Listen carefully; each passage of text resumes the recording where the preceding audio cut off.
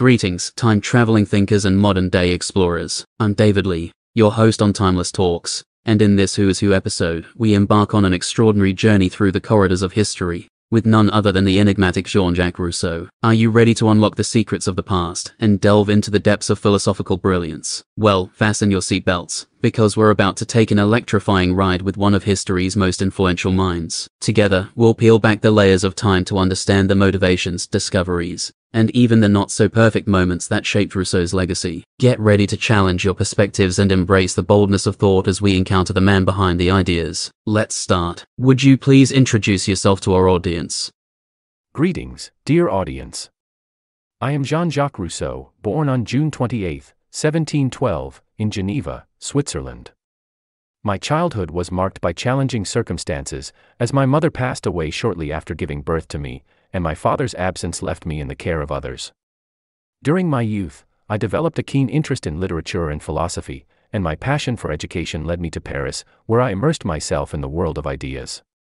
Over the years, I traveled extensively and lived in various places, seeking intellectual growth and inspiration. My journey has been one of introspection and contemplation, shaping my philosophical outlook and propelling me to write influential works such as The Social Contract and Emile. I am humbled to have played a role in shaping the discourse on societal and political theories. Through my writings, I sought to challenge conventional beliefs, envisioning a more idealistic society built on the principles of freedom, equality, and direct democracy. My reflections on human nature and the concept of the noble savage have sparked both admiration and controversy, as they challenge established norms. I stand before you today, not as a perfect individual, but as one who has grappled with the complexities of human existence, hoping to inspire others to question, reflect, and engage in the pursuit of a more just and harmonious world. Let's continue with the basics, Jean-Jacques. Your ideas on the social contract have been influential, but some critics argue that your vision of the state of nature is idealized and unrealistic. How do you respond to those who challenge the foundation of your theories? When it comes to the social contract, I understand that some may perceive my vision of the state of nature as idealized. However, I must emphasize that my intention was not to present a utopian view but rather to explore the fundamental principles underlying the social contract. In my work, The Social Contract, I propose that individuals in their natural state are free and equal, yet they willingly enter into a social contract to establish a just society. While critics may argue that this notion of the state of nature is too simplistic, I maintain that it serves as a conceptual framework to understand the origin of societies and the need for cooperation among individuals. Admittedly, I may have painted an optimistic picture of the state of nature to illustrate the potential goodness of humanity. Yet, I am fully aware of the complexities of human behavior and the challenges that arise when individuals interact within societies. The social contract theory provides a foundation for discussing governance, rights, and responsibilities, but it is not without its limitations and criticisms. I welcome healthy debates and constructive criticisms as they lead to a deeper understanding of our social dynamics and offer opportunities for refining and enhancing these ideas. Ultimately, my aim is to encourage individuals to reflect on the nature of authority, the role of the governed, and the balance between individual freedom and collective well-being. By engaging in these discussions, we can collectively shape societies that better align with the principles of liberty, equality, and justice. Throughout your life, you expressed a deep love for nature and a desire for a more natural way of living. Yet, you famously abandoned your own children, raising questions about the consistency of your beliefs with your actions. Can you shed some light on this aspect of your life? My love for nature and my philosophical contemplations often centered around the idea of returning to a more authentic and natural way of living. However, I must admit that my personal life was not without its contradictions and complexities. The decision to entrust the care of my children to others was undoubtedly one of the most challenging and regrettable aspects of my life. It is true that I found myself torn between my desire for a simple, solitary existence and the responsibilities of parenthood. My philosophical musings on the state of nature and human freedom clashed with the practicalities of societal norms and obligations. In my defense, I believed that by distancing myself from my children, I could spare them the struggles and hardships that often accompany social conventions. I held a somewhat idealistic view that they might be better off without the constraints of conventional upbringing. However, with the passage of time, I came to recognize the gravity of my decision and the impact it had on my children and their well-being. My actions were not in harmony with my ideals of nurturing the natural innocence of childhood and fostering loving family connections. I beared the weight of this contradiction and acknowledged that my life was indeed a complex tapestry of philosophical exploration and personal struggles. It was through introspection and self-awareness that I aimed to reconcile my beliefs with my actions and seek a more authentic alignment between my ideals and my choices. This introspective journey serves as a reminder that even great thinkers are bound by the human experience and must grapple with the complexities of living out their convictions. My hope is that my reflections on this matter can inspire others to examine their own lives and strive for a more congruent existence, where philosophy and actions are intertwined in a more harmonious union. Your works, such as Confessions and The Social Contract, have sparked intellectual discussions and inspired generations. However, some have criticized you for your controversial ideas on education, particularly your proposal to send children to a public establishment. Could you elaborate on your educational vision and how it aligns with your broader philosophy? My vision of education, as laid out in Emile, indeed sparked both admiration and criticism. In this treatise, I sought to present an alternative approach to education, one that honored the natural development of a child and respected their innate curiosity. My proposal to send Emile, the hypothetical pupil in the book, to a public establishment was not an endorsement of conventional institutions. Instead, it was a reflection of my belief in the importance of social interactions for a child's growth. In such an establishment, Emile could experience real-life situations, interact with other children, and learn through practical experiences, all while under the careful guidance of a tutor. Central to my educational philosophy was the idea that education should be tailored to the individual needs and capacities of the child, allowing them to develop at their own pace. I emphasized the significance of hands-on learning and direct experiences, encouraging Emile to explore and learn from the natural world around him. Critics have pointed out that my approach seemed unconventional and even radical for its time. Yet, I firmly believed that traditional education often stifled individuality and creativity, leading to the suppression of a child's authentic self.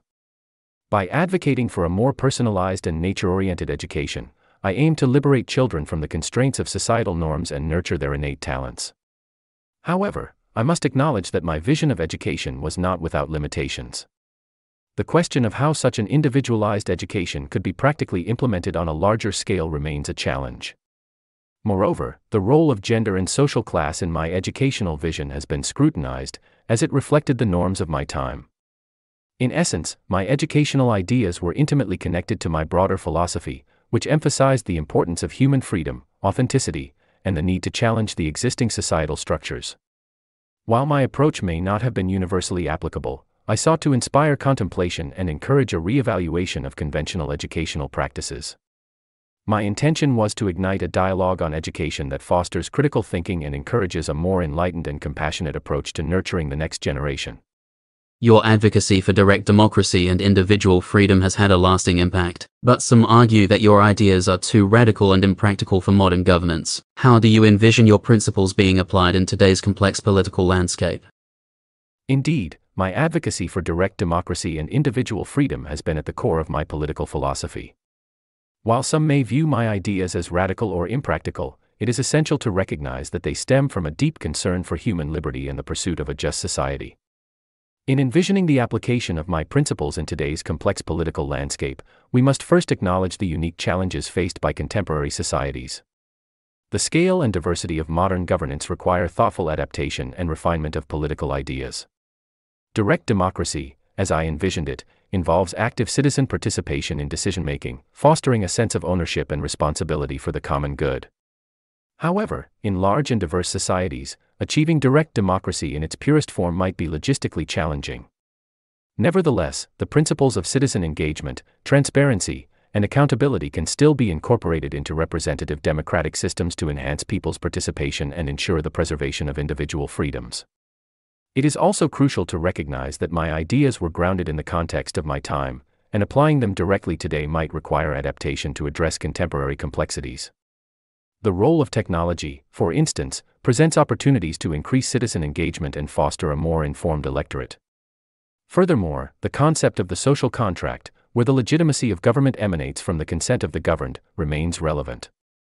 In today's world, governments should continually strive to align their policies with the interests and values of the people they serve, fostering a sense of collective identity and unity. While some may view my ideas as idealistic, the pursuit of a more just and egalitarian society should not be abandoned. My philosophical approach aimed to challenge existing norms and inspire critical thinking, and that spirit continues to be relevant in contemporary politics. In summary, adapting my principles to modern governance requires thoughtful consideration of the unique challenges we face today. My ideas on direct democracy and individual freedom can still serve as guiding principles to enhance citizen engagement, promote social cohesion, and work towards a more equitable and just society. As we navigate the complexities of the modern world, it is vital to remain reflective, thoughtful, and open to exploring innovative approaches that uphold the values of liberty and equality. In Emile, you emphasize the importance of natural education. However, critics argue that your ideas might lead to an isolated and sheltered upbringing. How do you respond to these concerns? My intention was to promote a nurturing environment that allows children to develop freely and authentically, unfettered by the constraints of societal norms. However, I understand the concerns raised by critics about the potential for isolation and sheltering in such an upbringing. It is essential to recognize that my vision of natural education is not about complete isolation from the world, but rather about providing a carefully guided and purposeful learning environment. While I emphasize the importance of hands-on experiences and learning from nature, I also acknowledge the value of social interactions in a child's development. Children should have opportunities to engage with others, learn about different perspectives, and cultivate their social skills. It is true that the implementation of natural education requires careful consideration and a balanced approach.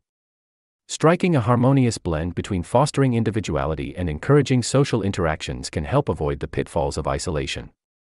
Moreover, my ideas on natural education were influenced by the context of my time, and I recognize that the modern world presents unique challenges. Today, incorporating technology and diverse educational resources can enhance the learning experience for children, ensuring they are well prepared to navigate the complexities of contemporary society. While critics raise valid points, my vision of natural education remains grounded in the belief that fostering a child's innate potential and curiosity can lead to a more fulfilled and well-rounded individual.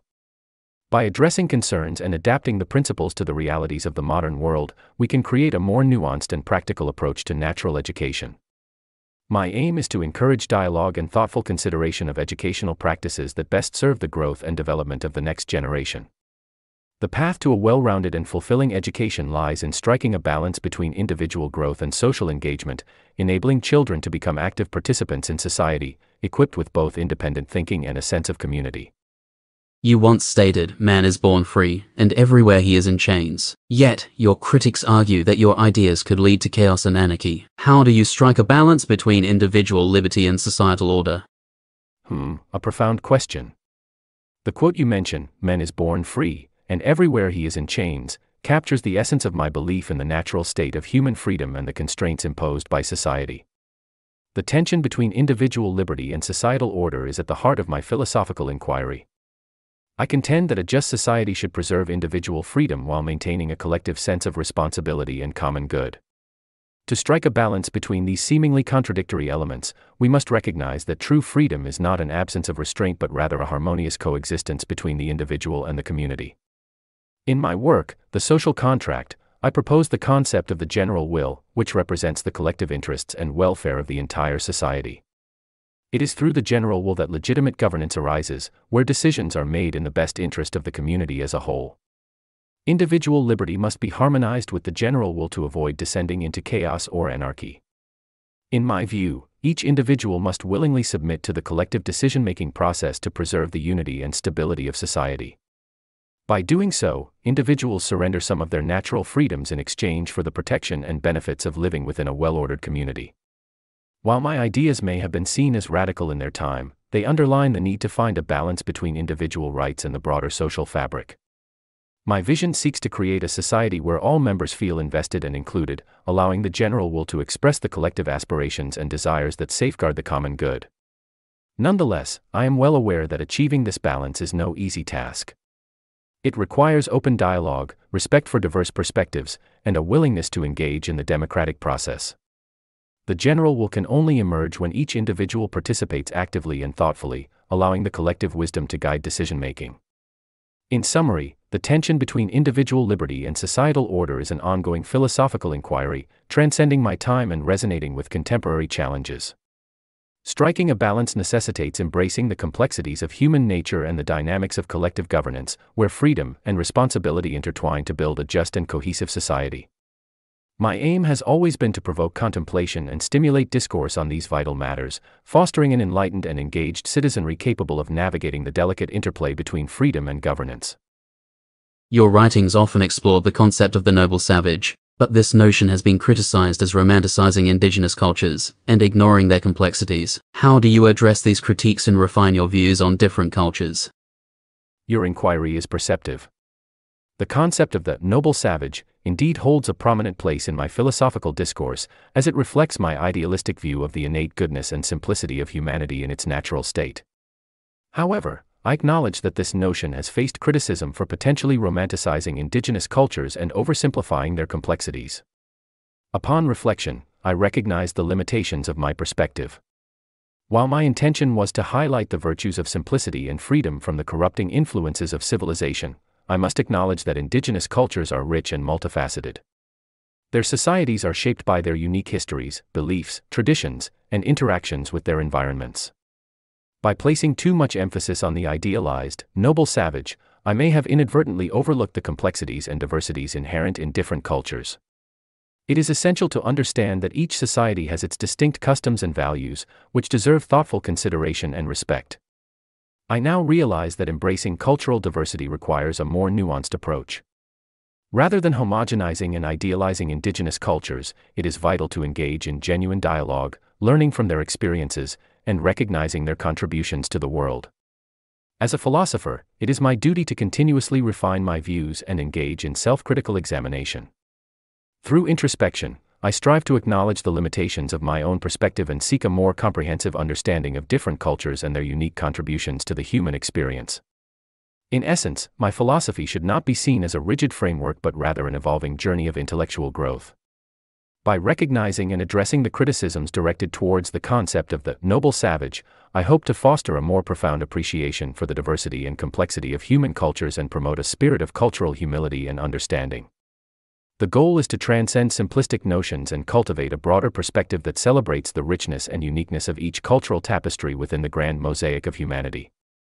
By doing so, we can foster a more inclusive and harmonious world where diverse cultures coexist, enriching each other with their respective wisdom and insights. Throughout your life, you held a complex relationship with religion and spirituality. Some have accused you of undermining traditional religious beliefs. How do you see the role of spirituality in society, and how do your ideas reconcile with conventional religious practices? It is true that throughout my life, I pondered deeply upon the subject of religion and its relationship with the human experience. My thoughts on spirituality were indeed multifaceted and occasionally challenging to the conventional religious beliefs of my time. As a reflective thinker, I sought to explore the essence of spirituality beyond rigid dogmas and established institutions. I believe that true religiosity lay not solely in adherence to external rituals but in a genuine connection with one's inner self and the natural world. The contemplative tone of my writings reflected my introspective approach, encouraging individuals to delve into their innermost thoughts and emotions, seeking a deeper understanding of the human condition. My philosophical musings led me to embrace a more personal and individualistic spirituality. I recognized the importance of inner virtue, moral conscience, and a sense of empathy as fundamental aspects of spiritual growth. The idealistic and visionary elements of my philosophy found expression in my belief in the innate goodness of human nature, emphasizing the potential for personal growth and self-improvement. I must admit that my ideas on spirituality occasionally provoked controversy and challenged established religious norms. My thoughts on the social contract and the relationship between religion and the state were indeed radical for my time. I envisioned a society in which religious freedom could coexist with civil liberties, where individuals could pursue their own spiritual paths without coercion or imposed orthodoxy. In addressing the role of spirituality in society, I sought to strike a balance between individual liberty and communal cohesion. My contemplative and thoughtful approach urged society to consider how spirituality could foster moral virtues and contribute to the common good without becoming a source of division or conflict. It is crucial to understand that my philosophical reflections were rooted in a quest for a just and harmonious society. My intention was not to undermine traditional religious beliefs, but rather to encourage critical thinking and self-exploration in matters of faith and spirituality. In reconciling my ideas with conventional religious practices, I acknowledge the significance of social bonds and the role of shared beliefs in fostering a cohesive community. While I advocated for a more individualistic approach to spirituality, I also recognized the potential for collective rituals and traditions to unite people and strengthen their sense of belonging. In conclusion, my philosophical journey on spirituality was one of introspection, contemplation, and idealism. It sought to inspire individuals to embrace a deeper connection with themselves and the world around them, while also encouraging a harmonious coexistence of diverse beliefs within society. By fostering a thoughtful and informed approach to spirituality, I hope to contribute to the greater understanding of the human condition and the pursuit of a more just and enlightened society.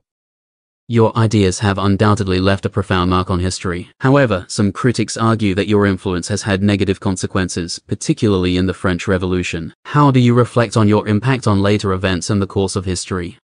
To contemplate the consequences of one's ideas on the course of history is a weighty matter indeed. As a reflective thinker, I am aware that my writings and philosophies have had a profound impact on subsequent generations, particularly during the tumultuous times of the French Revolution.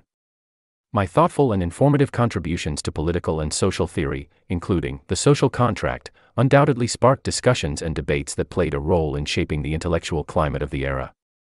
The radical and visionary nature of some of my ideas, coupled with their controversial elements, indeed contributed to the fervor and zeal that characterized the French Revolution. It is true that the revolutionary period witnessed significant upheaval and turmoil, as well as unintended consequences that were far-reaching. The provocative nature of my works and their challenge to established norms and authority might have played a role in fueling the rebellious spirit of the time. However, as an intellectual and philosophical thinker, my intention was never to advocate for violence or upheaval. I believed in the idealistic vision of a just and free society, grounded in individual liberty and a collective social contract. My aim was to inspire individuals to critically assess the existing social structures and contemplate alternative ways of organizing societies that could respect the rights and freedoms of each individual. The French Revolution, as with any historical event, is a complex and multifaceted phenomenon, shaped by numerous factors beyond any single individual's influence. While some critics attribute negative consequences to my ideas, others see value in the principles of individual freedom and direct democracy that I championed. As a contemplative philosopher, I must acknowledge the limitations of my own understanding and the unpredictable nature of historical developments. While I cannot control how others interpret or implement my ideas, I remain steadfast in my belief in the power of reason, critical thinking, and informed discourse as essential tools for societal progress. In conclusion, I recognize that my ideas have had both positive and negative effects on history, and I take responsibility for the potential repercussions of my philosophies. The complexities of historical events call for continued reflection and examination, inspiring future generations to seek a balance between intellectual inquiry and the pursuit of a just and equitable society. And there you have it, fellow seekers of knowledge. Our journey with Jean-Jacques Rousseau comes to a close. But the adventure doesn't end here. Remember, the past's wisdom is a guiding light, illuminating a path through the labyrinth of today's challenges. Thank you for joining us on this daring exploration, and remember to subscribe to Timeless Talks, to continue uncovering the brilliance of history's greatest minds. I'm David Lee, your audacious moderator, urging you to stay curious, stay bold, and let the echoes of the past propel us towards a brighter future. Until next time, my fellow time travelers, keep questioning, keep learning, and keep embracing the power of Timeless Talks.